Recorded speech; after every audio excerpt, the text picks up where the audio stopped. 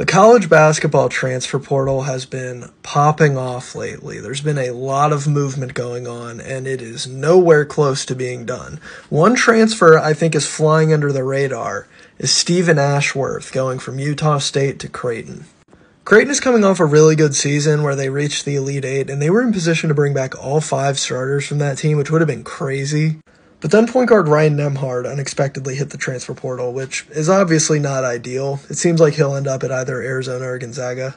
But then Greg McDermott went out and got Stephen Ashworth to replace him, which is a match made in heaven if you ask me.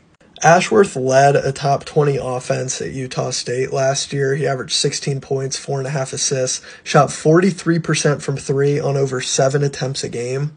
And you're putting that kind of shooting into a great offensive system at Creighton, alongside another great shooter in Baylor Shireman, who announced he's coming back for another year. I think this is a great pickup not enough people know about.